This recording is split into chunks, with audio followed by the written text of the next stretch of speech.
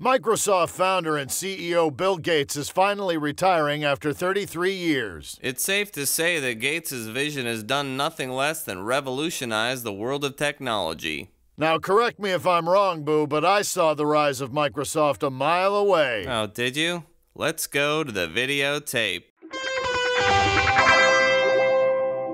And with the price of oil reaching $13 a barrel, it'll cost drivers quite a bit more to keep on trucking. Far out, Boo. In other news, a little backyard operation called Microsoft is betting the farm on something it's calling the personal computer. Right on. I'm totally digging the funky stuff this groovy Bill Gates kid is doing.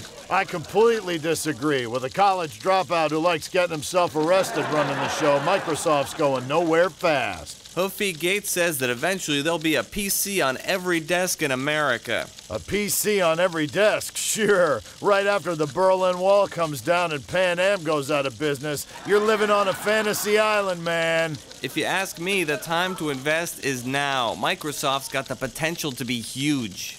A huge flop, maybe. Who will ever take these guys seriously? Look, even if this jive turkey Gates makes a buck or two off this so-called big idea, it's not like Microsoft is going to change the world. Thank you for watching. Man, you were just draining those threes from all over the court. Yep, like you said from day one, Microsoft would alter the course of society. Zip it, Bear. Thanks for watching.